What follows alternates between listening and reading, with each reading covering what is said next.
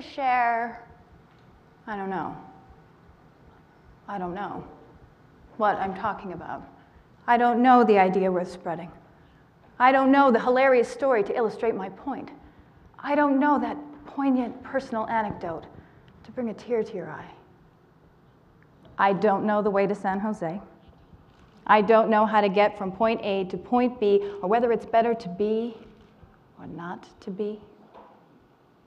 I don't know. The most generative statement in the universe. I don't know. The energy source of creation, innovation, self-actualization.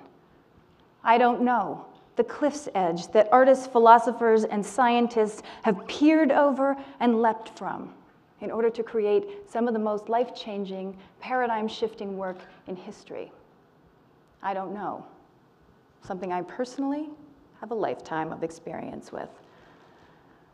But I'm not just going to talk about not knowing. We're going to create it together. My amazing audience volunteers are going to assist me with a theatrical experiment involving the use of some simple and familiar audio devices, just like this one I'm wearing. So if the ushers could come outfit my ensemble, we're going to turn this theater into a rehearsal studio. Oh, you're all being invited into the process of experimental theater artists. I use these devices in my show, but not like we're going to use them here today. Today is an experiment, and I don't know if it will be a dynamic demonstration. I don't know if it will be an entertaining piece of theater.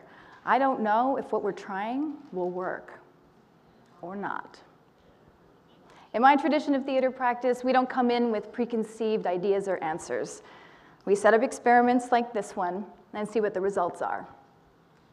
Not knowing is our way of working. And as celebrated director Anne Bogart says, you can't create results. You can only create conditions in which something might happen. So while these people over here help create the conditions in which something might happen, let me tell you some of my personal experiences with not knowing. When I was little, I had skinny legs and 2 younger sisters. And everyone bought me pink things, and I hated pink things.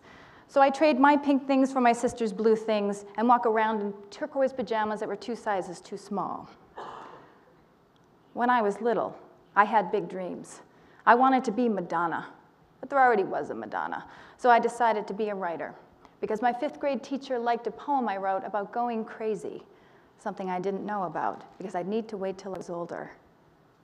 I came into this world not knowing. As a child, that's where I lived. Open curiosity, constant inquiry, unbridled fascination. I was part theater director, part chef, part engineer, pulling the world apart and putting it back together every day. I made wild connections that delighted and astounded. Ideas and stories so fantastical my adult friends couldn't fathom them. But then 8th grade came along and everything went straight to hell because hormones. And naturally curly hair, which should come with an owner's manual and a vat of Flex Gel, but it doesn't. And it takes about 28 years to figure the whole thing out. I was at the halfway point where there's just as much teenagerness ahead of you as there is behind you. And yes, okay, my boobs finally came in along with my acne. And suddenly there I was, not small and curious anymore, but the most fearsome creature on planet Earth. A teenage girl who knew, like, everything. Okay? Everybody knows if you haven't declared your life's purpose, by the time you declare your college major, you are screwed. Not knowing had become a liability. At some point, without my permission, the wild searching inquiry of childhood ended, and I became old enough to know better. I spent hours in my room, just sitting there, paralyzed by what? I didn't know. I felt lost, alone, and confused. I didn't know what I wanted to do with my life or who I wanted to be. I looked ahead, and all I saw was this checklist of things I was supposed to accomplish, like collecting points in some video game. A degree, a career, a marriage, a baby, a nervous breakdown. I thought, Maybe if I collect enough points, I'll feel secure. I'll be okay. So I got married. I got my master's. I became a magazine editor. It was early for my nervous breakdown, but I've always been an overachiever. I was at the gym one day when I was 24 years old. I was on a stationary bike, and I knew with every fiber of my being that if I stopped pedaling, I would kill myself. Talk about motivation to exercise. I rode that bike for hours with one part of me hell-bent on death and the other part trying to outwit the murderer in my own head. Certainty finally shows up, and it's in the form of suicidal ideation. Great. I got an excellent workout. A couple days later, I was diagnosed with major depressive disorder. A year after that, my marriage ended so suddenly it made my head spin. If not knowing could take human form, that was me in the winter of 2002. I knew nothing. I felt I was nothing. I didn't know how I would carry on or if I could. I didn't even know if I could get myself out of bed. I'd failed at the video game of adult accomplishments. Everything I used to define myself and how to be successful in life was gone. I felt like an all-powerful void, sucking everything around me into my dark emptiness. But here's the thing about voids. We might define a void as a vacancy, an absence of matter or of knowledge, a vacuum. Aristotle said, nature abhors a vacuum. It was his conclusion that nature requires every space to be filled with something, which to my mind might actually mean the opposite. Nature loves a vacuum. Nature loves an empty space, a blank page, a moment vibrating with pure potential, ready to be filled. At my lowest point, what I couldn't know at the time was that I had become a vacuum, a powerfully attractive space that because of my emptiness, because of my uncertainty, was drawing something toward me.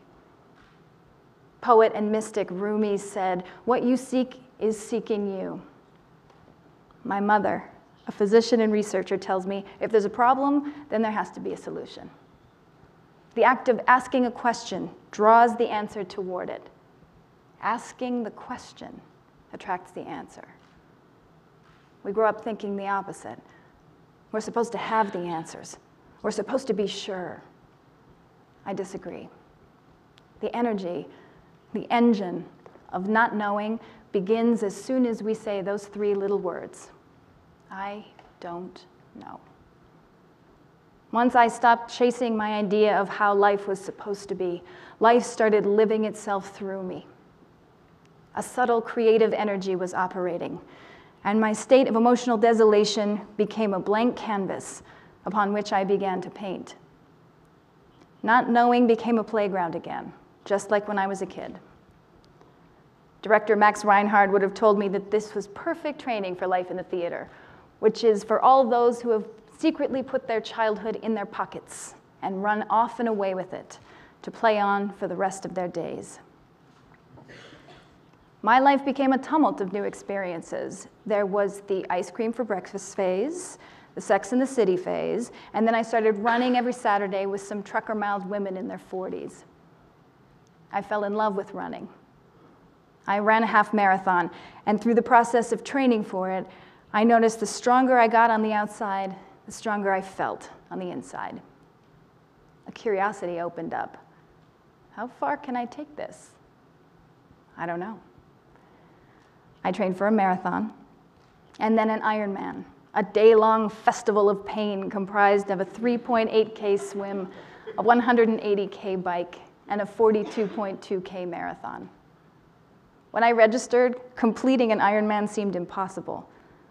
I had no idea how to start, let alone if I was going to finish. But I didn't have to know, because every time I thought I couldn't go on, I was wrong. Every ending became a beginning. Every loss became a gift. Every problem became a solution. And every time I leaned into not knowing, that empty space void of knowledge and understanding, a second wind was waiting to fill my sails again.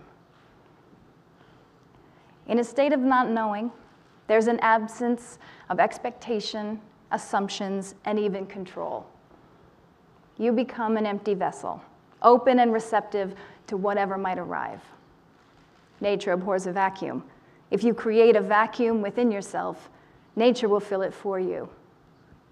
And what comes to fill that empty space is energy. Propulsive, expansive, creative energy.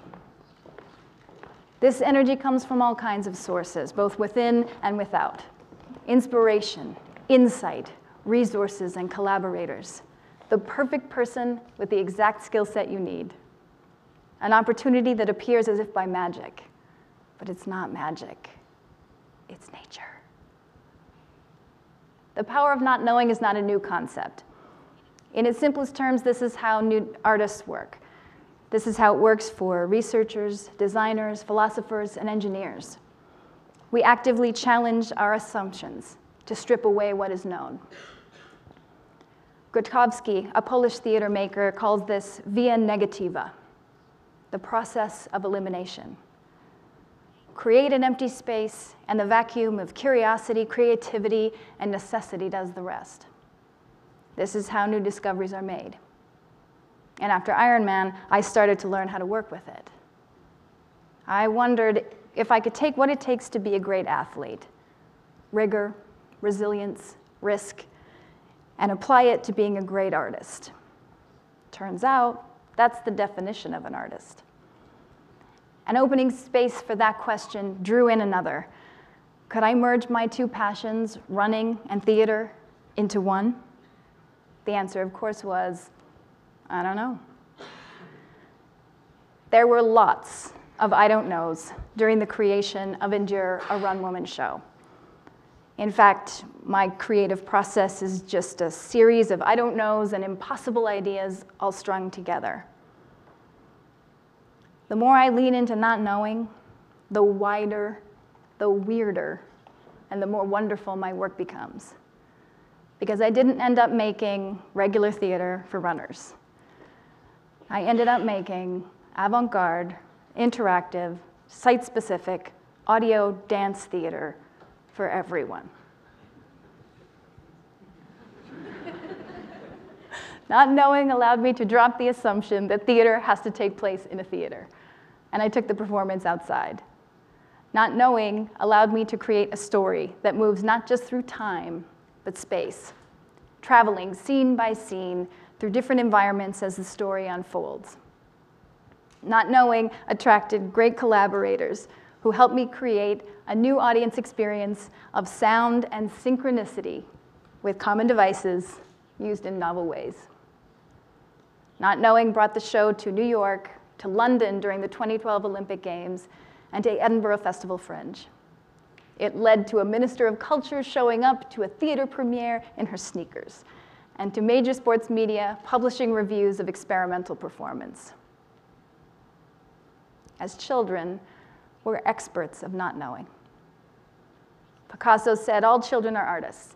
The problem is how to remain an artist once we grow up. As adults, we fear not knowing, or try to avoid it at all costs. Many of us only rediscover it by accident. A crisis hits, and everything we thought we knew vanishes. Or as every first-time parent can attest, that new baby enters the world, and not knowing is a way of life. But this doesn't have to be scary, haphazard, or accidental. Clearing the internal space for the power and potential of not knowing can be a conscious, intentional practice. And the good news is that all you need to do to access this powerful energy source is nothing. You don't know. Accept it. Embrace it. Surrender. All the type A's in the audience are going, screw this. But listen, you know nothing. You're totally out of your depth, bobbing in a sea of uncertainty. So relax, grab a cocktail. And let me offer a piece of advice from Anne Bogart. She says embarrassment is a partner in the creative act, a key collaborator. If your work doesn't sufficiently embarrass you, then very likely no one will be touched by it. That desire to control, that deep craving to feel secure and certain, the fear that everything will fall apart if you're not managing every detail and accurately predicting every possible outcome, yeah, you can let all that go. Instead of managing things out there, our real job is to cultivate the space in here. Trust that nature really does abhor a vacuum, and that what you seek really is seeking you. And if all else fails, trust my mom. If there's a problem, then there really is a solution, and it's on its way. And this is the best, most beautiful part. While you're hanging out, not knowing, vulnerable, ever so slightly terrified, you're not alone. Every artist, every athlete, every scientist, every parent, every child, every human being on planet Earth is right there with you. The luminous Gilda Radner said, life is about not knowing, having to change, taking the moment and making the best of it without knowing what will happen next. We can't know. It's part of the great, glorious mystery of the universe. And this communion of uncertainty is something that's so easy to forget when we feel like everyone else has it together and we're the only ones without a clue. Not knowing opens you to the infinite possibility of the universe. Knowing is about finality. It's about limits. It's about endings. It's not knowing that pulls impossible dreams towards you and turns them into lived experiences. So instead of rejecting the mystery and the gifts the universe is trying to give you, why not invite the mystery in? Set a place for not knowing and see what it brings to the table. I promise you, it won't arrive empty-handed. Thank you. Take a bow, y'all. Bravo!